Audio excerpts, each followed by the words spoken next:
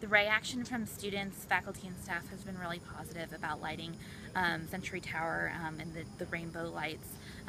Most of our students, faculty, and staff are really looking to have an opportunity to come together, to join together with one another in unity and solidarity with Orlando, with the victims, and with the LGBTQ and Latinx communities, to rally together in support of those communities during this really trying and difficult time.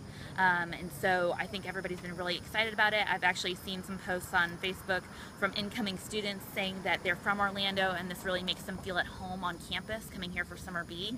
So that's really great. That's really what we want to do. Community-wise, I mean, obviously everyone is banding together and standing together in this really hard time, and coming together to support each other as fellow queer people, supporting each other to get through this, but more so supporting the victims, supporting their families, their friends, etc. I feel like a lot of people are downplaying the role that race had in this.